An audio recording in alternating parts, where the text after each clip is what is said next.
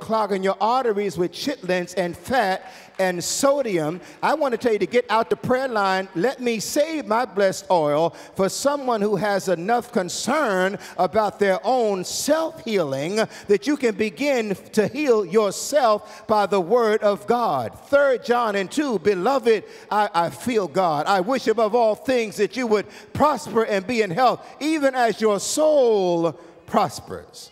Now, I have other scriptures here. I'll leave that alone. But Joshua chapter 1 makes several claims about Joshua chapter 1 within the 6th and 9th verse says, as you follow the word of God, then you shall make your own way prosperous. See, a lot of us are expecting God to do for us what we are supposed to do for ourselves. I will give you Proverbs 29:16, where there is no vision, the people perish. What is your vision for your life? Once you have broken in, it's time for you to break in to what is God's conversation about your life.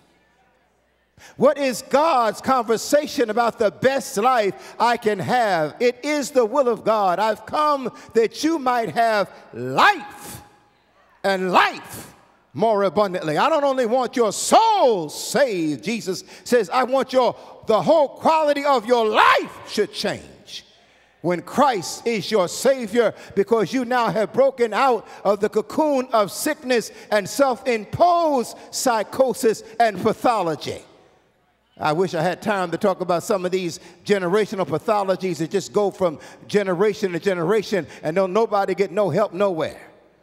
You knew Uncle Willie was sick years ago. He was crazy when you were 5. He's more crazy now that you're 60. He was crazy then, he's crazy now. And had somebody had enough wisdom to get him some therapy instead of trying to deny people's illness, he'll never get healed. And that sickness, it went on down to his son, and now it's down to your grandson, it's down to your nephew, and Aunt Martha. You love her, but she's been rocking and talking herself since she was 19.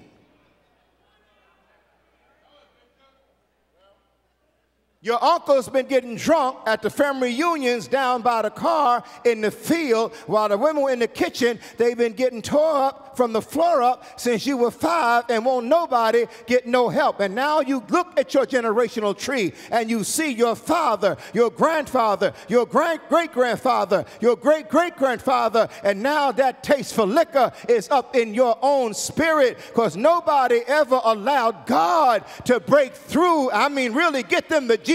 I'm not talking about playing, but when you really get to Jesus and let Jesus really get to you, he'll get all over you. He'll get all in you. He'll change your life. He'll change your mind. He'll change your taste. He'll change who you are.